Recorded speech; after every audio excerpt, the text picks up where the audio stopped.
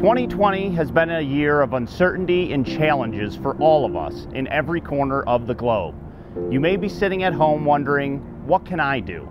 How can I help navigate the world through this current struggle? 8 years ago, Giving Tuesday was created as a global generosity movement, unleashing the power of people and organizations to transform their communities and the world. The idea is simple. This is a day that encourages people to do good.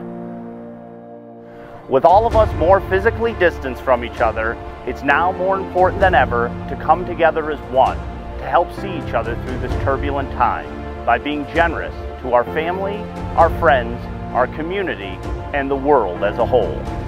On December 1st, join us in becoming part of the global generosity movement by doing something good.